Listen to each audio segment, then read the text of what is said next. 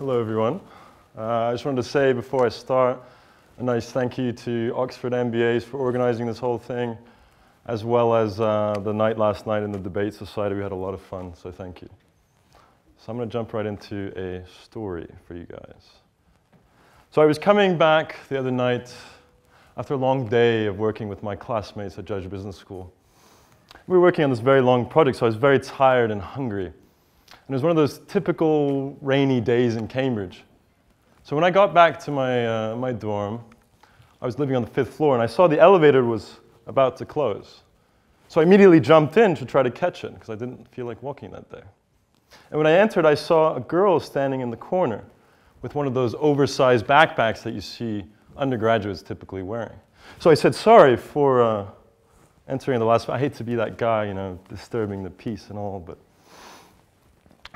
I didn't get a response from her. Perhaps she didn't hear me. But really, it was because she didn't see me. And why is that, you think? Well, she was hunched over her phone as if the secrets of the universe were contained inside of it. The world around her, the elevator, me, simply did not exist, simply did not matter. And yeah, you could say, well, maybe she was shy or she was sending a text message or an email. But the question I want to ask is, should this behavior of not looking up and being aware of the world around you, should this be the norm? Now, man is a social animal. So when we're happy, we want to share our happiness with the world. And when we're unhappy and miserable, we need companions in our suffering.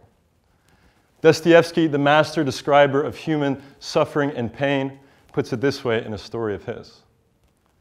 A man is lying at home on his couch, and he has a terrible toothache that's been bothering him the whole day. And he's groaning this disgusting, horrible groan that makes everyone near him want to escape at the first hearing of it. And he keeps groaning, even though he knows he's keeping his family awake at night, even though he knows they loathe him for it. The groaning, of course, is not making his pain go away.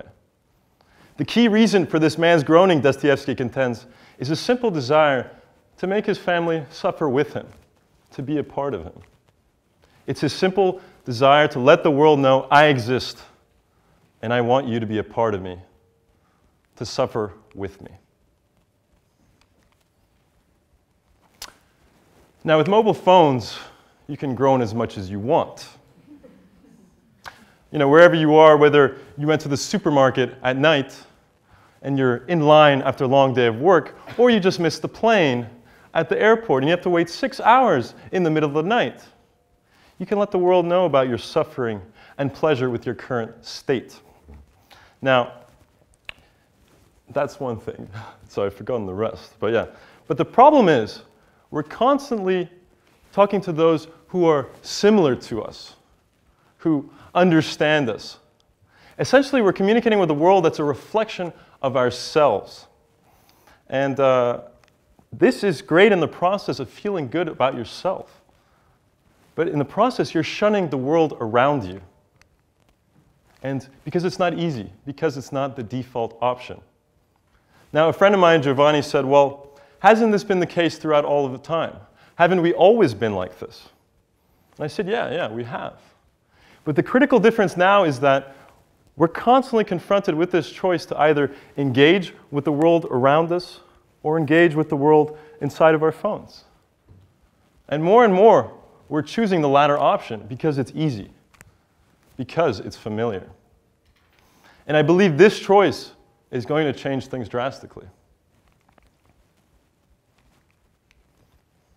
Now, so I used to use Facebook. I'm 6 months clean now.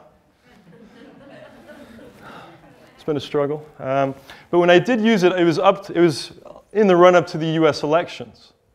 And that was a very contentious point for me and for a lot of Americans. I don't know if any Americans, I'm assuming there's a lot of you in the crowd.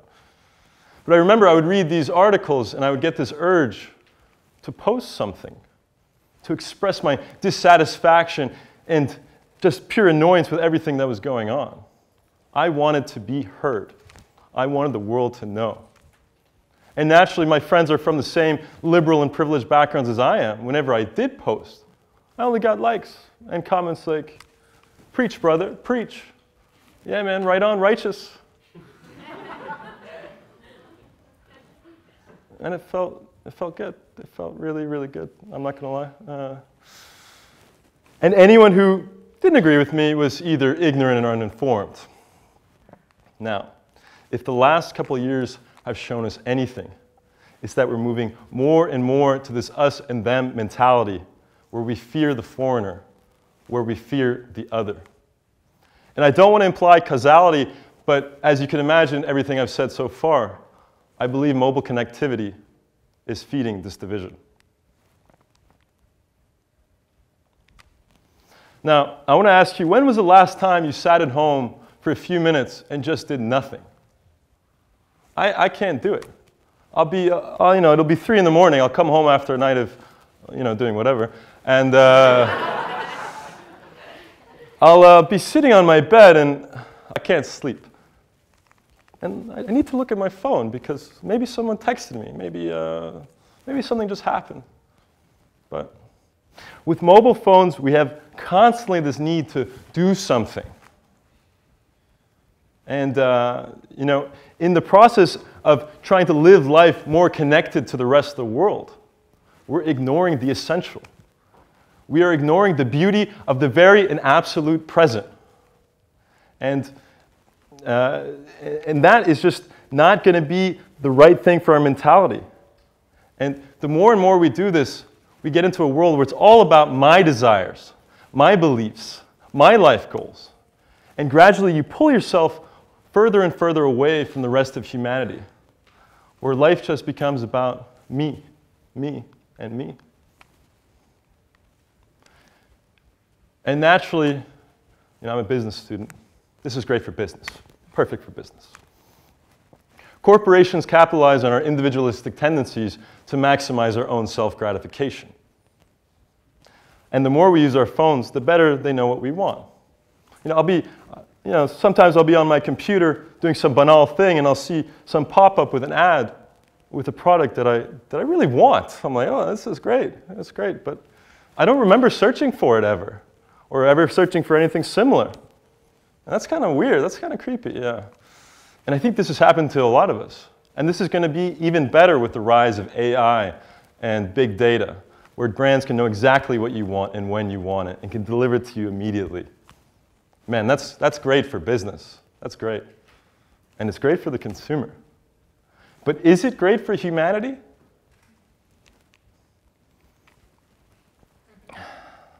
So Karl Marx describes the history of mankind as the history of man's increasing control over nature.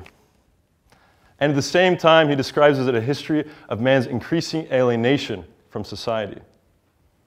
Alienation can be described as a concept whereby man is dominated by forces of his own creation, which confront him as alien powers.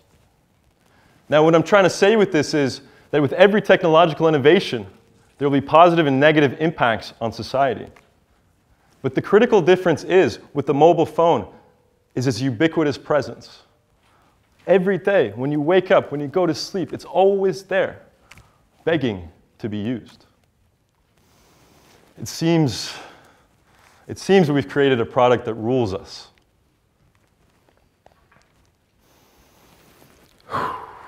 So, yeah. So what do? How do we unshackle ourselves?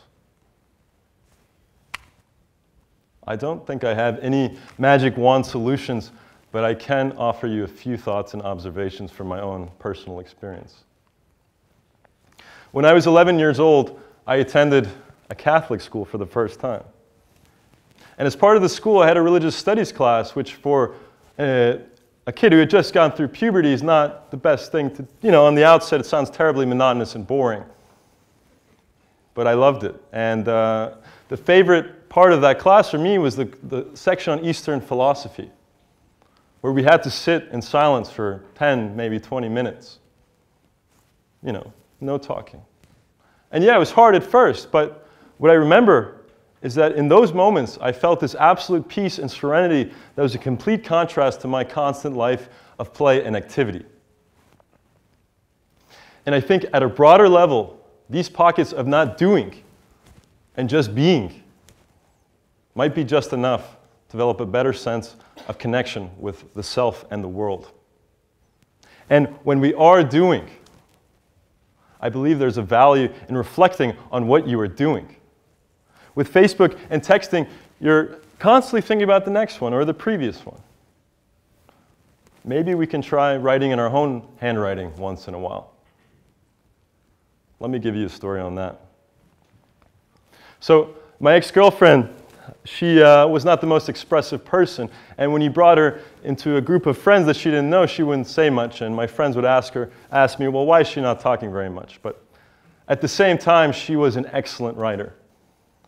And when we were doing long distance, we used to exchange handwritten letters together, and instead of calling on the phone sometimes.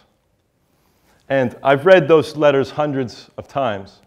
And each time, every word that she writes, every scribble or whatever, is her. And there is no amount of Facebook texts and messages that could make me understand her the way I did and do to this day because of those letters.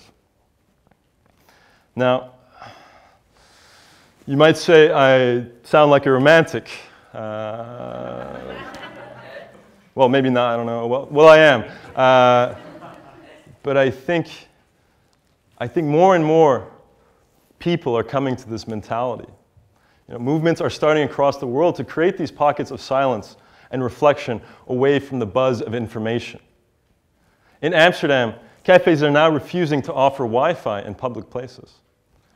And in Norway, students are working on an igloo serving as a zone disconnected from the rest of the house. As Matthew McCullough would put it, information, similar to noise pollution, deserves its own form of environmentalism. And when it comes down to the individual level, I think we can all do things a little differently. And critically, it's the awareness that you can act differently, that you can behave differently, that makes us essentially human.